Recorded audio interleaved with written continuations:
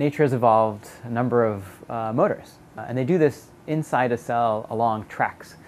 You can imagine them as railroad tracks where they carry cargo that could be proteins or other lipids or other molecules, and they ship them from one part of the cell to the other. So the biological motors in nature consist of motor proteins that typically have two legs, and they travel by reversely binding and unbinding to the track by consuming ATP and then using that fuel to move forward. And they do it incredibly efficiently. They are the most efficient motors we know of today. Ever since we scientists discovered these biological motors, we've been interested in recreating them and building synthetic versions of motors. These motors are incredibly slow.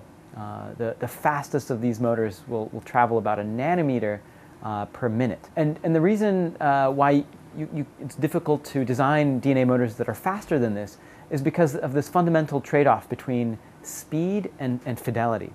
Essentially, on one axis, you can increase the speed of a motor by giving it fewer legs.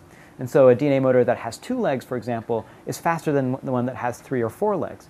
But the problem of having fewer legs is that the motor is more likely to come apart. The way we solve the problem is in a very counterintuitive way. What we did is, instead of having a motor that walks along a track, we decided to test the idea of having a motor that rolls. Our motor at any given time has about 1,000 legs that are in contact with the surface. Nearly 100% of them make it to the finish line, and they can travel up to distances up to millimeters. The best DNA motors up to date would require about 20 years to travel distance of 1 centimeter. In contrast, our rolling motors can travel a centimeter in about a week. There's some particles there. As soon as we realized that we're able to monitor these motors using low-end objectives and low-end optics, we started wondering how we can sort of translate this into a real-world application. So the idea that we came up with, and this is really a graduate student's idea, this Kevin Yal's idea, which was to take advantage of a cell phone CCD as a camera readout.